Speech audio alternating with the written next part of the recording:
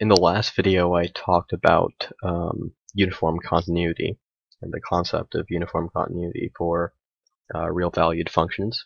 So functions which take a subset of the real numbers onto a codomain of the real numbers. And I said that if f is continuous on an interval AB, then f is uniformly continuous on AB. And this is an important theorem for a variety of different reasons, but it's especially useful when we're dealing with integrals, which is what we're going to be dealing with a lot in this series of videos, especially because the whole sort of notion of work done is ultimately defined by what's called a line integral. So we need to get some preliminary concepts like this out of the way.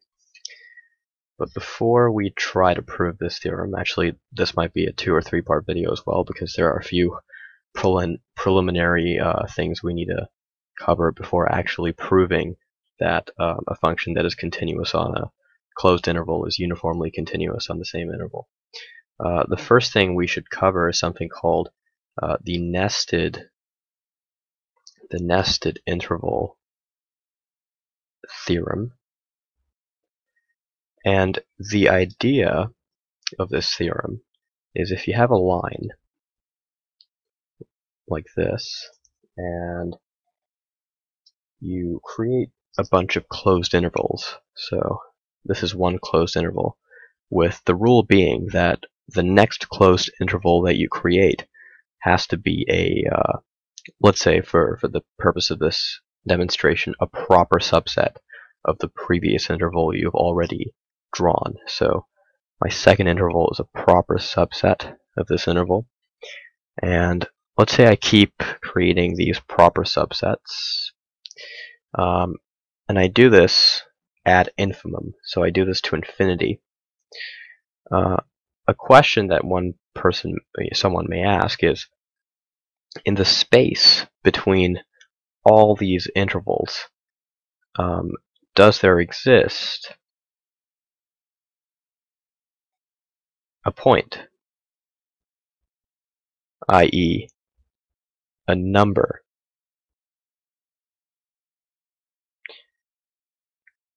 And it kind of seems like it, but let's formalize everything we're doing. So the actual theorem is, if we have a sequence in of nested intervals, which just means that I0, everything's a subset of the interval we draw before. Okay. Then the intersection, so the space that's contained within all the intervals, there's at least one point in that space. Whoops. So it's not empty. Okay, that's the theorem. Now I'll quickly present a proof of this theorem, and it uses the least upper bound property of the real numbers. So let's say our interval sequence is a sub n, b sub n, where n is larger or equal to 0. Okay, and there's also a natural number. Okay, one thing we notice is that ai is always going to be less than or equal to a sub I plus 1, and b sub I is always going to be less than or equal to b sub I plus 1 is always going to be less than or equal to b sub I. The reason these two things are true is because the next interval we draw has to be a subset of the previous interval. So we can't have things like b sub I plus 1 being greater than b sub I, or a sub I being greater than a sub I plus 1, because then we don't fulfill that condition. Okay, so let's continue. So essentially we have this sort of sequence for a's. It's increasing, and for b's we have this sequence, which is decreasing. Another interesting thing that we can say about this sequence of nested intervals is that a sub I is never greater than a sub j. Than b sub j for any ij. This is impossible. You can't have a greater than any b. The reason why is, well, let's say this is true for some I and j. Let's say, case 1, I is equal to j, which means a sub I is greater than b sub I. That's clearly a contradiction because, remember, our interval is a sub I, b sub I, so a sub I by definition is less than or equal to b sub I. Then we have another case to consider. Let's say I is less than j. What happens if a sub I is greater than b sub j in this case? Well, if I is less than j, then a sub I is less than or equal to b sub I, right? But remember, b is a descending sequence, so b sub I is less than or equal to the previous term, right? Which is less than or equal to the previous term.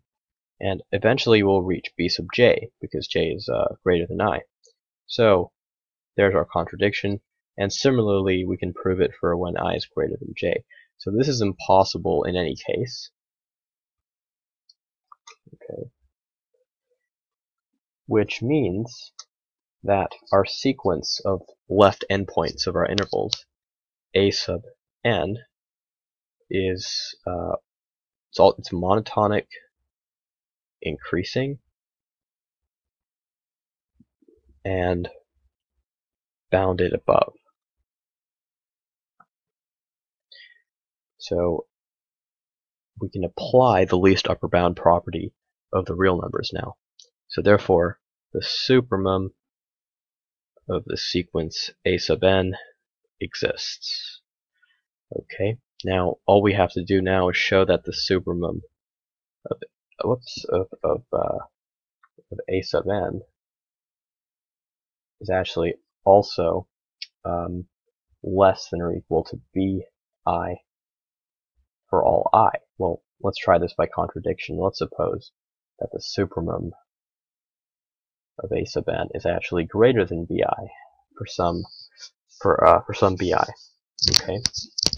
Well, there's an interesting property that the supremum has which prohibits this,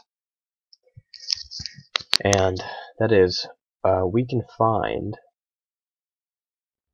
an AK that is arbitrarily close to the supremum of this sequence. So why can we find that? Okay, well let's say there doesn't exist any AI such that the supremum